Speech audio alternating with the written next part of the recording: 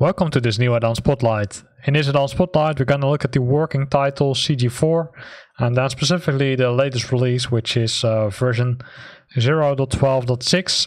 The most important fix is the Flight Simulator Update 5 compatibility, and there are some known issues with the I would say with the update, which required a lot of developers completely revamping their community deliveries, including Working Title. But I think Working Title is a little bit closer to Asobo as maybe some other companies, because they released the update already a few days ago. So what has been improved? Well, as mentioned already, the simulator update number 5 compatibility, but also several things like brightness of specific displays, flight level change mode now uses the MAC value for VNAV, climb ES value for VNAV descent, and the FMS pages to set crossover speeds for FLC mode are adjusted. Besides that, the TCAS pages have changed, right? They're now more dynamic, so that's good and nice. And there are several TFC options for the PFD overlay and the MFD overlay. So let's start the engine, or let's start the aircraft. So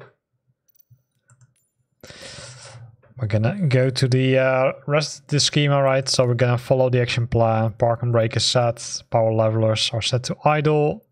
Generator are switched to on, as you can see, and the battery switch is currently switched to off, but it needs to be set to dispatch.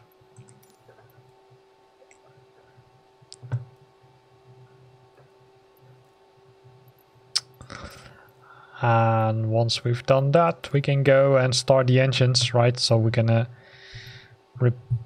do that as we speak. So we're gonna push the starter for the right engine.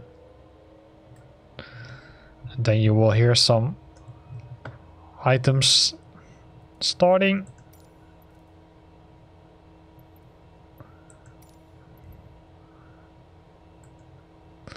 Making sure the generator switched to on.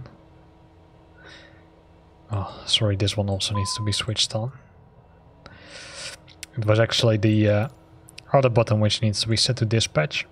I was already wondering how can you all see the data on the screen, right? Because the N1 and the N2, as mentioned in the checklist for the engine start, are displayed here. So once that's done, cancel it to run. We can repeat the same process for the other engine.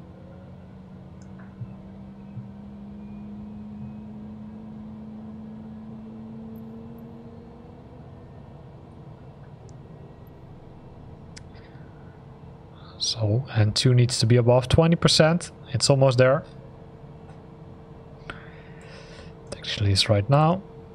Ground Cessna Alpha Sierra X-ray Golf Sierra requesting pushback. And then we're gonna stop the irritating flight assistant, because for some reason it reverts that option massively and continuously, so it's a little bit frustrating. So I'm gonna stop the pushback. Alpha Sierra X-ray Golf Sierra requesting the end of pushback. Cessna Alpha Sierra X-ray Golf Sierra request to end pushback received. So then we're gonna switch the avionics master to on, and then we can switch on the lights, wing lights, etc. Right, so some of the buttons might not work, and there are some known issues with this add-on. That's also been known with the developers, so if you find more issues, then please report it to them. And this is also new. You can now only select one of them. That's good. And TCAS switched off. That's all fine. So to go back to the let's say screens which they have updated, right? They've now adjusted the brightness of some of the screens, and here you have the TFC option, especially the overlay. As you can see, that's what this is what I call the overlay, right? The additional functionalities which you will see here. In some case you can press the PFD button, which will allow you to set multiple other overlays. So let's go to that. You can't click here, although you might think you can. What you need to do is you need to navigate to the menu. Using this button, it's always, I would say, question which one it is. And then you can go to overlays, you can select it. Based on that, you can select either the weather to be on, or in some, if you don't want to see the weather but want to see the terrain, you can switch on the terrain. And you have the option to switch on the TFC itself. So if we're gonna switch on the TFC, that's now here being shown, and that's the option being added, right? The same thing is in the MFD. So if we would close this menu, and you can do that simply by pressing a few times on the PFD button, we can go to the MFD button, and some of you might already saw it on the top. That's actually here. Here is the PFD button, but keep in mind that these buttons are not working yet. There's a strong recommendation from Working Title to use the Cockpit Interaction system. To show you where that is, you can find it in accessibility, and there you will find the Cockpit Interaction system. As you can see, I switched mine to legacy, so they recommend to switch to lock. So let's do that and let's see if that helps. To be honest, I don't think it will help. Right, yeah, you can now click on it, but still nothing will happen, as you can see. So it's a little bit misleading, I would say. I also prefer to use the old option. So let me go to legacy mode again.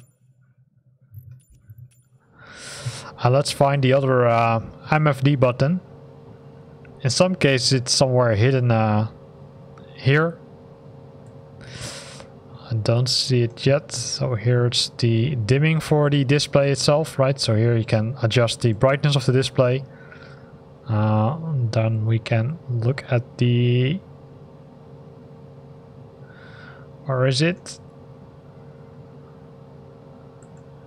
So it has to do with this display. This is called the MFD. This works, but for some reason these buttons are not working yet. So that might be an issue which they need to fix. So I'm not going to spend too much time on that one.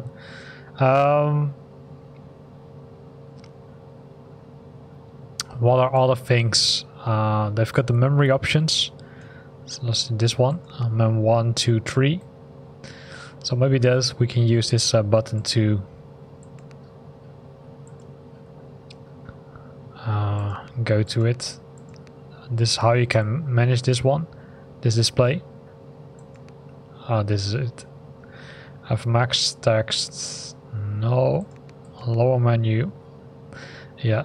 So here you find the same options, right? So using the lower menu button, you can also access the same overlays as within this one. So for example, you can set one display to show you the terrain and the other one to show the weather. And in addition to that, you can set TFC on both displays if you want. It's not strictly necessary. As you can see, it controls both the display on the left side and the right side, so both the pilot and the co-pilot should have the same views. What are some known issues? For example, there are some issues with the GPS flight planning simwares, which might not function correctly because they don't sync correctly. Loading and saving flight plans might not work correctly. There are some custom liveries which might require some adjustments because there's a change in the process. And the autopilot it could be that the autopilot can't be triggered via the key bindings or controllers. And if that's the case, you will need to switch it on via the mouse buttons. And you will find the autopilot option here, right? So this is the main autopilot switch. So that's what you need to do. You can simply click on it with the mouse, that works.